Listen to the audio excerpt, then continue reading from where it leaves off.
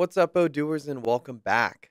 Here at Stealthy Wood, we've decided to make our inventory management more intuitive, efficient, and accurate by using the Barcode app. Today, I'm going to show you everything we're doing just to get started using barcodes in our warehouse with a sneak peek into our upgrade plans for the future. So, without further ado, let's get started with Barcode.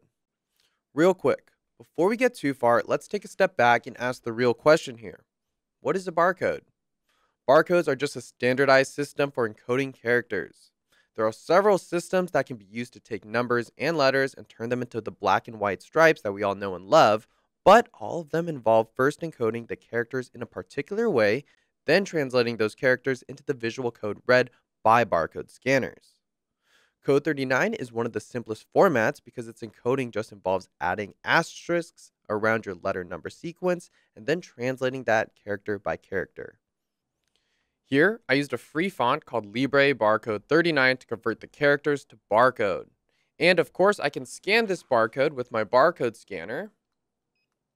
And look at that, it's going to tell us to have a snack. However, not all scanners will read code 39. Code 128 is much more common and it has more complex encoding. It has a different start and stop codes and a checksum value that tells how many digits should have been in the barcode. It also can only have numbers or letters. Code 128 is also much more compact, letting you put more information in less space. G21 128 is a set of rules for barcodes using code 128 that stores information like global trade items or GTINs and other data like production dates or expiration dates. If you'd like to learn more about the GS1 barcode nomenclature, feel free to check out our documentation linked in the description. UPC and EAN are numeric-only barcodes used in North America and Europe, respectively. So far, all the barcode types that we've discussed are linear or 1D barcodes.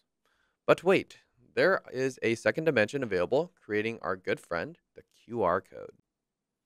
QR codes were developed to have redundancies even if the QR code gets damaged or smudged, so it can often still be read. What a great quality barcode. Besides that, they can pack a lot of information in a tiny barcode. Literally, with 2D barcodes, you can encode all the barcodes of an entire package into a single QR code. And we haven't even talked about our newest and fanciest variety of barcodes, the RFID. We'll cover that in a later video. Now that we're experts on barcodes, let's talk about barcode scanners. We know that barcodes are just text encoded, so a barcode scanner is just a thing that reads that encoded text and enters it into your computer. So basically, it's a fancy keyboard. With the wide variety of scanners out there, we can group them into 3 types. USB scanners are the most affordable and can be both wired and wireless. Bluetooth scanners are wireless, great if you're using another mobile device like a tablet. And finally, mobile computer scanners are the priciest, but they combine both scanning and your app with a fantastic screen and everything. Here at Stealthy Wood, we chose this. It can scan any of the linear barcode types that we talked about earlier, and it didn't require a huge investment for us to get started. We're using laptops on our inventory floor, so it's just easy to put this dongle into a USB port, and we're ready to scan. Now, we ordered our barcode scanners in the US, so they worked for us right out of the box. However, like I said earlier, a barcode scanner, when it connects to your device, is a keyboard, which means you may need to make sure it's using the same keyboard layout. Check out our barcode scanner setup documentation to learn more about how to get your device up and running. Now, in the future, here at Stealthy Wood, we would like to get one of these mobile computer scanners running Android. Unlike my USB scanner, this one can also scan 2D barcodes like QR codes.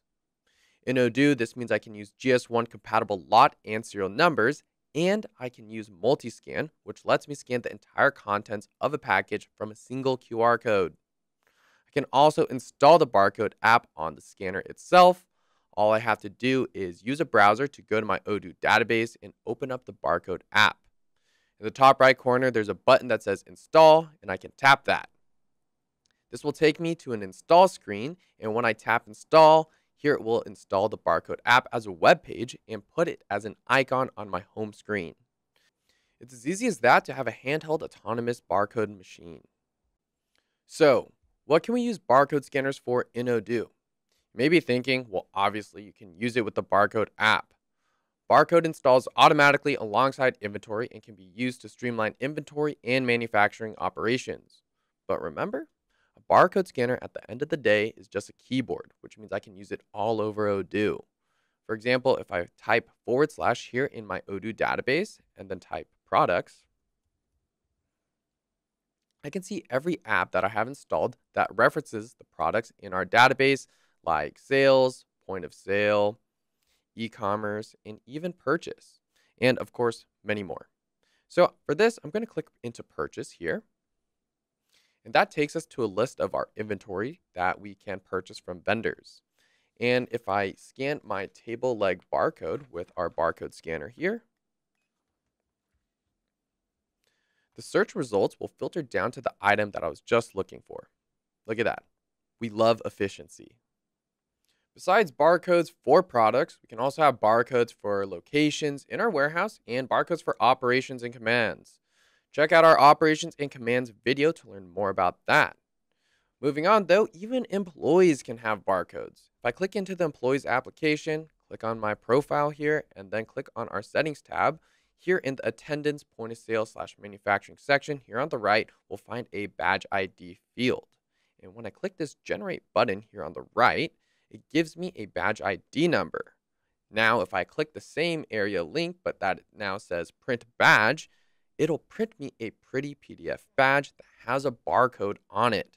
And then I too have the honor of becoming a barcode. And now we have everything we need to start using barcodes in our Odoo database. We learned about many different types of barcodes and what kind of scanners we need to be able to read and use them in our database. In the next one, we'll look at the different ways we can give our products barcodes and print them out. Until then, I'll see you later, Odooers.